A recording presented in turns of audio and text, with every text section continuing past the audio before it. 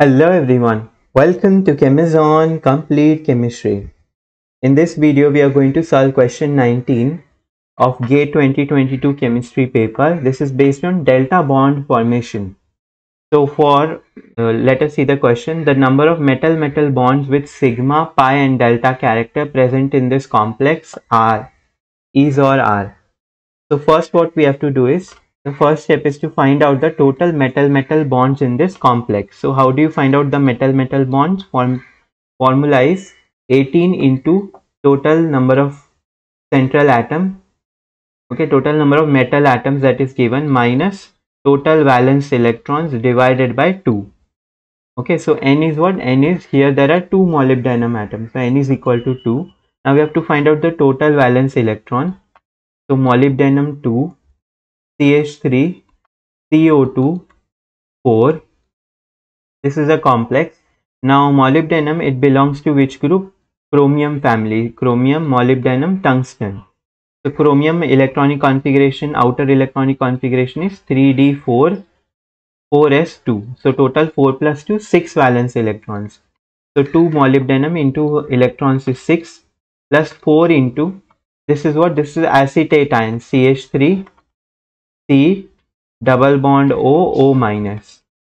Okay, it is a bidentate ligand, so it will donate, okay, it will donate to the molybdenum, it will donate lone pair of oxygen and this negative charge as well. So 2 plus 2, 4 electrons. 4 electrons are donated by 1 acetate ion. Here there are 4 acetate ion.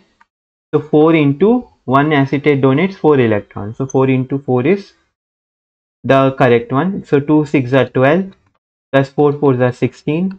16 plus 12 is 28. Now substitute this in this formula.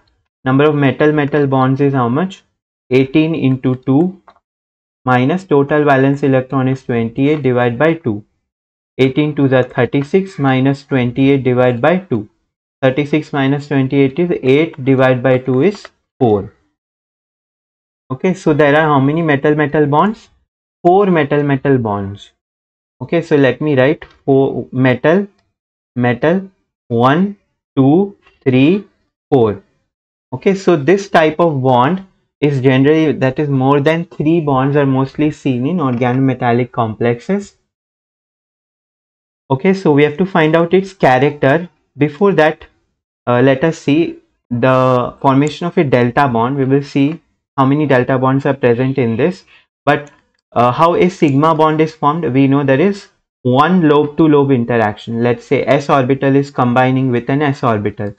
So there are 2 lobes or 2 lobes of the orbitals, or 2 orbitals are combining to form a sigma bond. And how a pi bond is formed? Pi bond is formed by how many lobe interaction? 2 plus 2, 4 lobes are interacting to form a pi bond.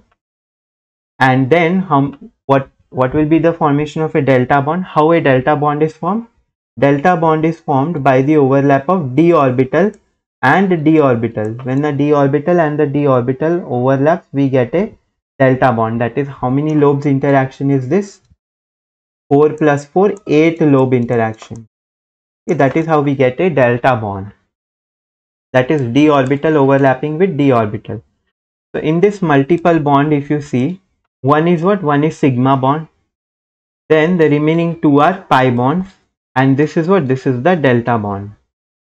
So they have asked is sigma, pi and delta respectively. So sigma is how much? 1 sigma bond and 2 pi bonds and then 1 delta bond. So the correct answer will be 1, 2, 1. 1, 2, 1. That is the correct answer is what? Correct answer is option A. I hope you have understood the solution. Thank you.